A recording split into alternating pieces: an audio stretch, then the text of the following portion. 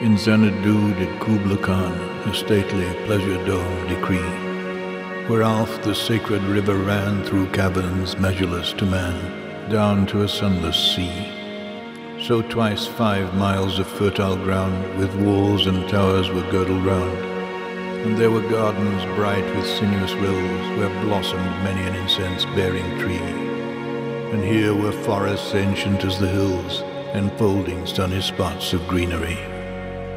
But oh, that deep romantic chasm which slanted down the green hill athwart a cedarn cover, a savage place, as holy and enchanted as ere beneath a waning moon was haunted by woman wailing for her demon lover.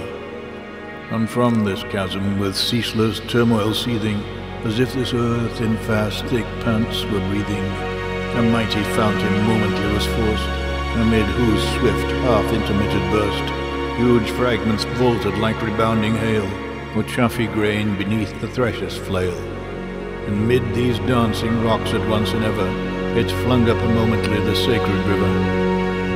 5 miles, meandering with a mazy motion, through wood and dale the sacred river ran, then reached the caverns measureless to man, and sank in tumult to a lifeless ocean.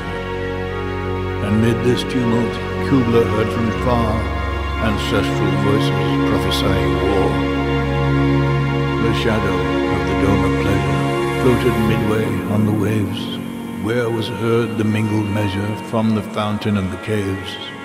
It was a miracle of rare device, a sunny pleasure dome with caves of ice. A damsel with a dulcimer, in a vision once I saw. It was an Abyssinian maid, and on her dulcimer she played, singing of Mount Abara.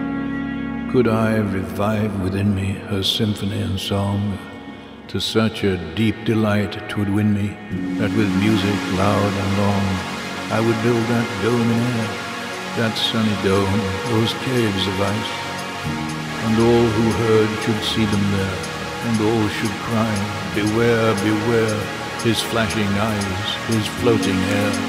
Weave a circle round him thrice, and close your eyes with holy dread, for he on honey dew hath fed, and drunk the milk of paradise.